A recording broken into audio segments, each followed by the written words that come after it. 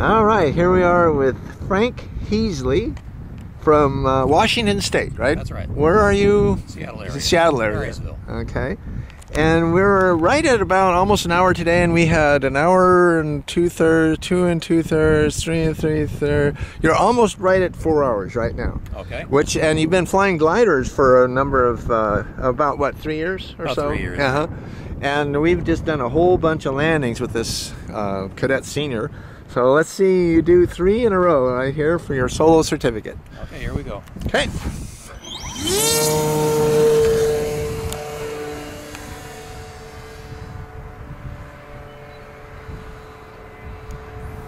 And earlier today, well, just in last few minutes, you did 3 in a row with no help at all. And the first day, I'd say you were fairly rough. Second day, much better. Third, this is our 4th day, you know, and everything is just looking great. Very nice. I see the horizon. Just looking good. Wish I could see better in this camera. Beautiful landing. And there's one. Let's see if I can hold the camera on it better this time.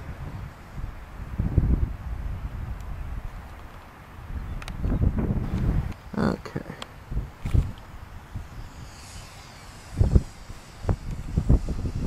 That's fine. Go on around. Okay, good.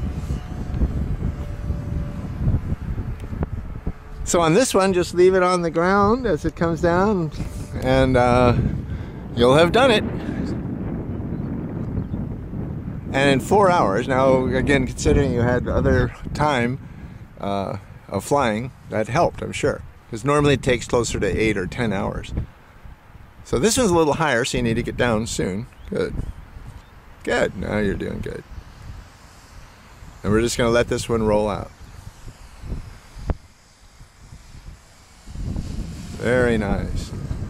Oh, that couldn't be better, Calmos. You know, that little bit of bumpy ground there. Other than that, so wait, congratulations. Yeah, you're taxiing back.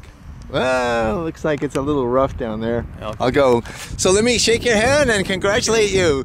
Frank Heasley, solo pilot number 295 at Hobbies Aloft RC Flight School in just 4 hours. Great time. Now we'll have him just do a few more go-arounds just so we have a little bit longer tape for the YouTube tape. But now Frank has been flying gliders pretty much for the last 3 years and had been making somewhat decent landings, I guess, but now we've really polished him up, and now he's making great landings all the time.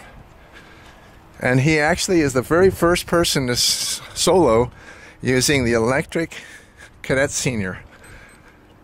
I've now changed my whole fleet of airplanes over to be electric powered. And so let's have you fly out a little bit more of this battery. Just so we'll have a little more time on the electric Kadet Senior.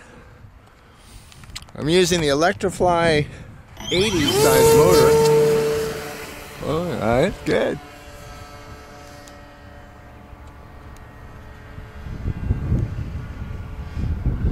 So when you solo, you know, you do the 3 in a row, you get the handshakes, certificate, t-shirt, video, and I like to see that it's no fluke also, you know, I mean, you're able to do this. I'm not landing now. You're able to do this. I'm just flying around. Okay. Just flying around now. And now the rest of your learning is in your hands because you know how to land.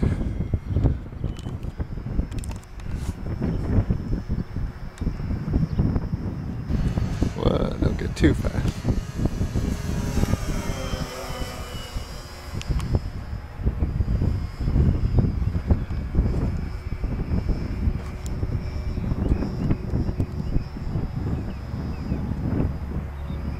So you feel a lot more comfortable with flying and especially landing now? Definitely.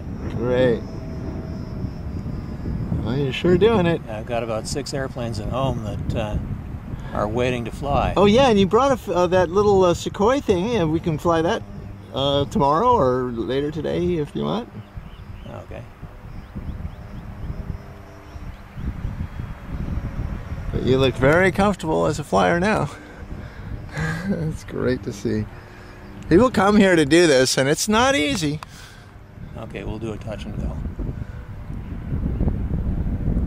Okay.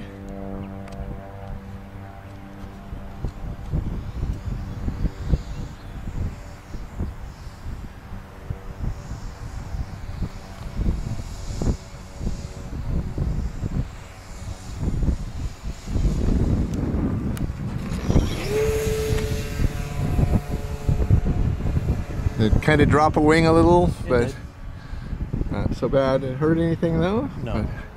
So you're just there. I'm so proud of you again. Like all my students, once you click and you make it. Once it works, it works. Yeah, it's so much fun to see too because it's not easy. It takes a lot of dedication. Takes a lot of repetition. And that's what we do.